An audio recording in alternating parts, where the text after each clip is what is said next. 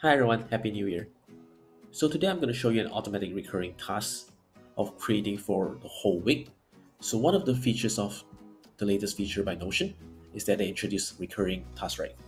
But then one of the downside is that when we try to create a new task, so let's say like task one, the downside is that you cannot actually select the dates. So for example, I want the task to be scheduled in advance for Monday to Sunday. So I can select like 5, 6, 7, but that's not possible because it doesn't support the dynamic dates for now.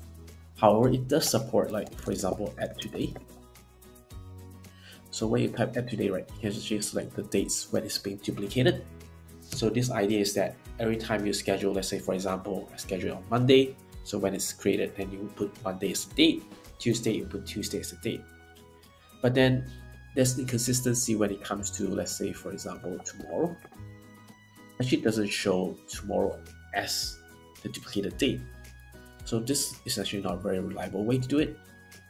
So another alternative I found is that by creating like a few formulas just to reference it, you can actually schedule tasks for the whole week in advance, like the view that you're seeing now. So yeah, I'll show you how you can do it. So for now, you can see there's a dashboard here. So let me just go to one of them to show you what it means for all of them. So an idea for how it works is actually, I wouldn't say it's too simple, but let me just walk you through one by one. So just so that it makes more sense to you. So first we have date here. So this will be like a backup date. So normally we just leave this empty unless you want to schedule manual tasks or habit tracking that you need. And then there's create a date. So this will be very important as it will track the dates that we actually schedule the task. So for example, we schedule the task recurring on every Monday, right? We schedule, for example, in our case, we have reading and exercise. So on Monday, we'll schedule all the tasks for the whole week.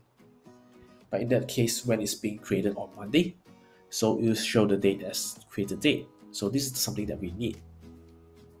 And then here we have something called days to be added. So this is where the kind of magic it happens. So in this case, in the bottom here, we have the actual date. So this is where we want to capture the dates that we want to schedule, right? Or we want it to be on Monday, Tuesday, Wednesday, Thursday, Friday. So, but how does Notion know? So this is where it comes in the form of days to be added. So in this case, like 0, right? 0 means there's a formula here. So date add. So the idea of date add is that every time you create a new, you have a new dates, right? You can actually add a date on that. Let me just show you. So date add. So here, and then you can select the date that needs to be added, and then number. So the number basically means the days to be added here, and then text. So it's like a days, weeks, months. So in our case, it would be days. So I'll refer back to the formula that we have. So basically, it's a little bit more complex as I have to do a little bit of filtering choices between dates or the created date, but the logic still stands there. So for the date add, you either add we either reference between dates or created date, and then days to be added, and then days. So the result is that if it's 0, means it will be actual dates. If it's 1, actually become January 3rd, which is Tuesday. Into 2, can become Wednesday. You can see it's actually moving around. So yeah, so this will be 0. And then you can see there's a few formula at the bottom here. So this is just to check whether the dates that we schedule is within this week, and then what day it is. Is it Monday, Tuesday, Friday, so on and so forth. So now, when it comes to the scheduling part, so the idea is pretty straightforward. You can see I have like, let me just remove this. I don't think this is needed. Yeah. So we have 1, 2, 3 until 7, right? So the idea is that we have for each of the activities that we want to track, let's say, assuming that you do it every day, right? So you have 7 of these templates here. So each of these represent one number. So days to be added, so this will be 0, means that every Monday we schedule, and then this will be 0, means this actually goes to Monday. And then we have the next one. So this should be 1. So basically this represents Tuesday. And then you can see for the recurring setting, right? So here repeat. So repeat every Monday on 12. So when it's first scheduled, it will reschedule on the actual dates, and then it will just automatically populate all your tasks for that whole week. So you can have like this overview of all your tasks, and then you can just click check, and then you can see how many tasks you have completed. So it is as simple as that. And then maybe you have one question is like, so how do I make sure all these tasks just disappear, go away after next week, right? So that's why I have this filter to check is this week. So basically you actually just check whether the task belongs to this week. So how does it work is that simply I have this formula called actual date, and then let me just write it down so that it makes more sense to you.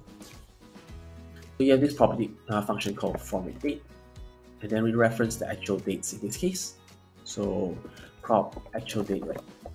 So what we want to get up from this is we want to check what week it is. So in this case, you just type ww, it becomes 01.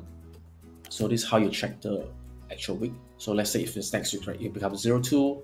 Like last week, right, it'll be 52 because it's the end of the year. And then we want to compare it with today. So there's another formula called today.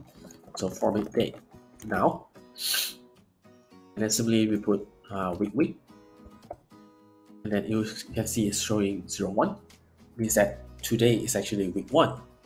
So now we want to write the formula just equals, paste the one that we wrote earlier, and you can see there's a check mark here. So the idea is that, so this is the actual week for it. So let's say if it's next week, right?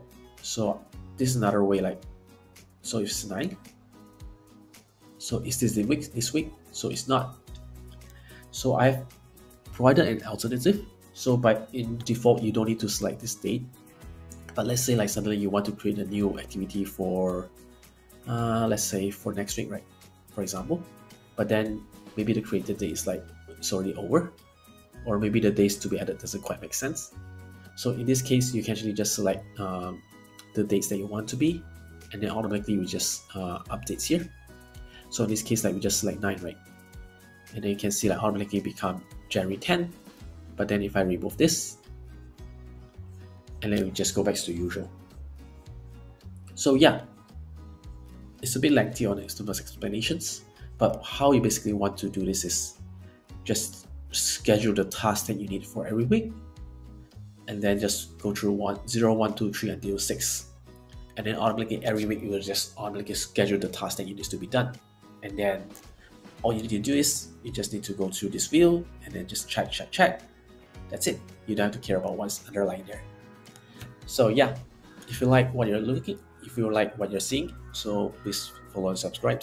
I've post regularly on Twitter, in Reddit, and then I'm hoping to be more consistent on YouTube. And also be providing this template for free, so you'll be in the description down in the link below. Thank you very much. Have a nice day.